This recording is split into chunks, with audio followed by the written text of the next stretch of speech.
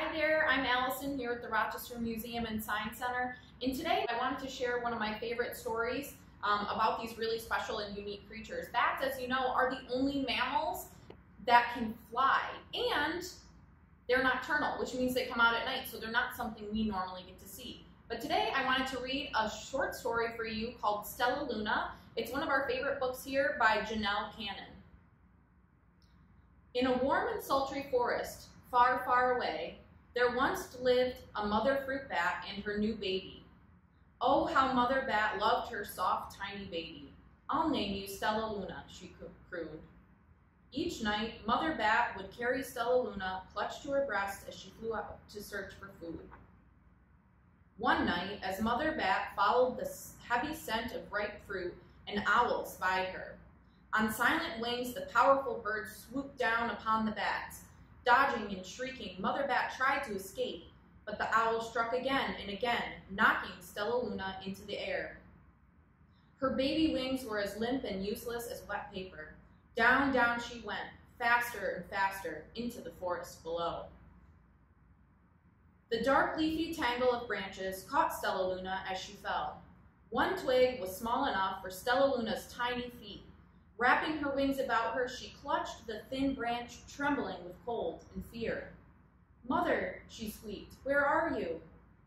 By daybreak, the baby bat could hold on no longer. Down, down again she dropped. Flump! Stellaluna landed headfirst into a soft, downy nest, startling the 3 baby birds who lived there. Stellaluna quickly clambered from the nest and hung out of sight below it. She listened to the babble of the 3 birds. "What was that?" cried Flap. "I don't know, but it's hanging by its feet," chirped Flitter. "Shh! Here comes Mama," hissed Pitch.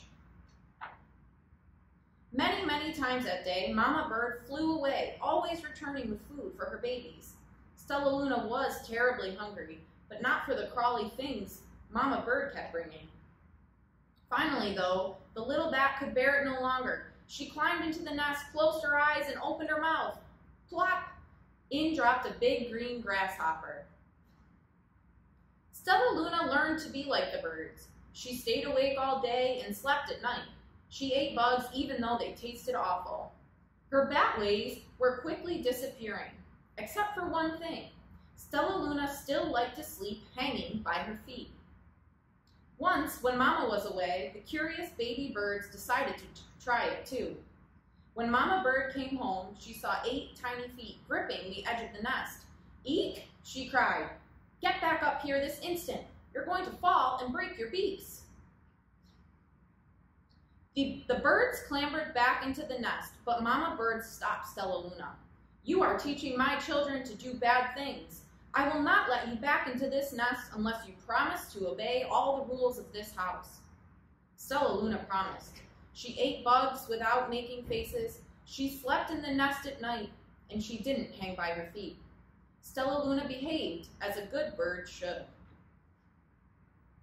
All the babies grew quickly. Soon the nest became crowded. Mama Bird told them it was time to learn to fly. One by one, Pip, Flitter, Flap, and Stellaluna jumped from their nest. Their wings worked. "I'm just like them," thought Stellaluna. "I can fly too." Pip, Flitter, and Flap landed gracefully on a branch. Stellaluna tried to do the same. Flump! How embarrassing. "I will fly all day," Stellaluna told herself, "then no one will see how clumsy I am." The next day, Pip, Flitter, Flap, and Stellaluna went flying far from home. They flew for hours and hours, exercising their new wings. "The sun is setting," warned Flitter. "We had better go home or we will get lost in the dark," said Flap. But Stellaluna had flown far ahead and was nowhere to be seen. The 3 anxious birds went home without her. All alone, Stellaluna flew and flew until her wings ached and she dropped into a tree. "I promised not to hang by my feet," Stellaluna sighed. So she hung by her thumbs and soon fell asleep. She didn't hear the soft sounds of wings coming near. "Hey!" a loud voice asked. "Why are you hanging upside down?" Stellaluna's eyes opened wide. she saw a most peculiar face. "I am not upside down. You are," she said. "Ah, but you are a bat. Bats hang by their feet. You are hanging by your thumbs, so that makes you upside down," the creature said. "I'm a bat. I am hanging by my feet. That makes me right side up." Stellaluna was confused. "Mama Bird told me that I was upside down. She said I was wrong." Wrong for a bird, maybe, but not for a bat. More bats gathered around to see the strange young bat who behaved like a bird. Stellaluna told them her whole story. "You ate bugs?" stuttered one. "You slept at night?" gasped another. "How very strange," they all murmured. Wait, let me look at this child." A bat pushed through the crowd. "An owl attacked you?" she asked. Sniffing Stellaluna's fur, she whispered, "You are Stellaluna. You are my baby." "You escaped the owl?" cried Stellaluna. "You survived?" "Yes," said Mother Bat as she wrapped her wings around Stellaluna. "Come with me and I'll show you where to find the most delicious fruit, and you'll never have to eat another bug as long as you live."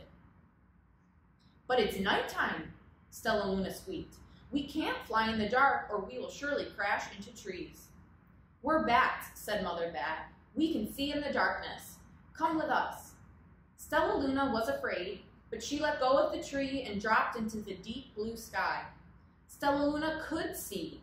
She felt as though rays of light shone from her eyes, and she was able to see everything in her path. Soon, the bats found a mango tree, and Stellaluna ate as much of the fruit as she could. "I'll never eat another bug as long as I live," cheered Stellaluna as she stuffed herself full. "I must tell Pip, Flitter, and Flap." The next day, Stellaluna went to visit the birds. "Come with me and meet my bat family," said Stellaluna. "Okay, let's go," agreed Pip. "They hang by their feet and they fly at night, and they eat the best food in the world," Stellaluna explained. As the birds flew along with the bats, Flap said, "I feel upside down here." So the birds hung by their feet. "Wait until dark," Stellaluna said excitedly. "We will fly at night." When night came, Stellaluna flew away. Pip, Flitter, and Flap leaped from the tree to follow her. "I can't see a thing," yelled Pip. "Neither can I," howled Flitter. "Ah!" shrieked Flap. "They're going to crash," gasped Stellaluna. "I must rescue them." Stellaluna swooped about, grabbing her friends in the air. She lifted them to a tree, and the birds grasped onto a branch. Stellaluna hung from the limb above them. "We're safe," said Stellaluna. Then she sighed. "I wish you could see in the dark, too." "We wish you could land on your feet," Flitter replied. They perched in silence for a long time. "How can we be so different and feel so much alike?" mused Flitter. "And how can we feel so different and be so much alike?" wondered Pip. "I think this is quite a mystery," Flap chirped. "I agree," said Stellaluna. "But we're friends, and that's a fact." Thanks so much for listening. That was Stellaluna. I'm Allison here at the Rochester Museum and Science Center. Thanks for watching.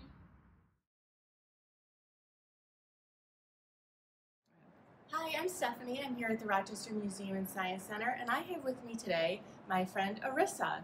She is a corn snake, and that is one of our reptiles here that we have. And a reptile is an animal that has scales instead of skin. So you can see all of Arissa's scales that help keep her safe. Reptiles are also one of our ectothermic or cold-blooded animals. So she has to get her heat from the surrounding environment. So you might see snakes out sunning on a rock, or if they have to cool off, they might be underground or under something like a rock or a tree stump, or even a board that you might put out. A lot of times you find snakes under your deck or near a well. So Arissa isn't from around here. Corn snakes like to live in, you guessed it, a cornfield or a grassland. Places like that, but a little south of here. The New York weather doesn't sit well with her. She likes it where it's a little warmer. like New Jersey and south to Florida, and even west over to Texas. That's where she likes to be. And right now you see her around my neck because my neck is warm. She also likes warm places on your body, like your armpits or your stomach. So that's where snakes like to be if you have one around you.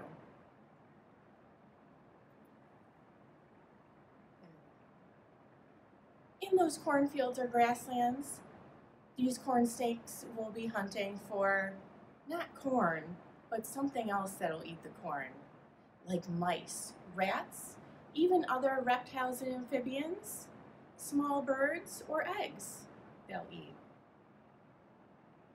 And you might see right now with her tongue that she's sticking her tongue out. She's not making fun of you guys. She is trying to smell the environment around her. That is how snakes smell. So she's sticking her tongue out and bringing it out, and that's where her smelling organ is. Her smelling organ isn't called a nose like ours. It's called a vomeral nasal organ.